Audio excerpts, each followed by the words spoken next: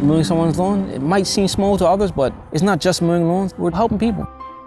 We have been able to reach about 600 kids nationwide to mow free lawns in their community.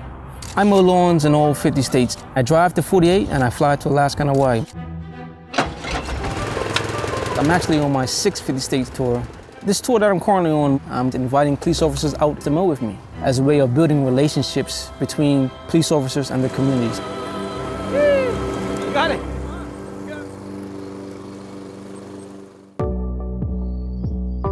My name is Rodney Smith Jr. I mow free lawns for the elderly, disabled, single parents, and veterans. Back in 2015, I came across an elderly man outside mowing his lawn, and it looked like he was struggling, so I pulled over and helped him out. That night I decided this was bigger than me. I wanted to get kids involved and encourage both boys and girls to get out there and make a difference one lawn at a time. Ready?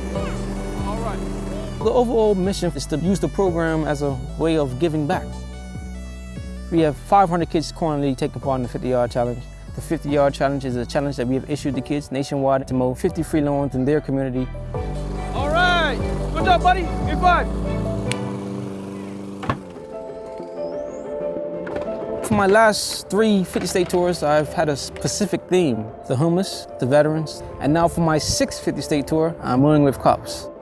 I decided I'll make a special lawnmower that lights up like a police car. And the response has been so well received. In almost every state, I had police officers come out and mow with me.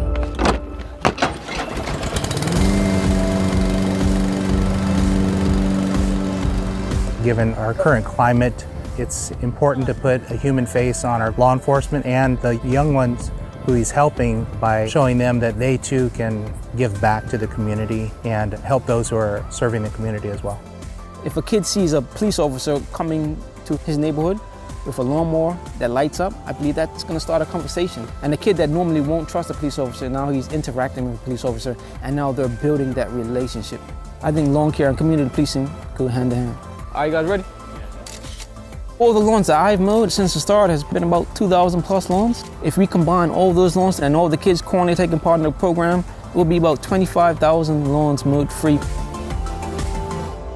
With all I do, the goal is to inspire others to get out there and make a difference. It doesn't have to be with lawn care. I've simply chosen a lawnmower to make a difference with, and I hope to encourage kids and adults to make a difference one lawn at a time. I never get tired doing what I do, because I love it.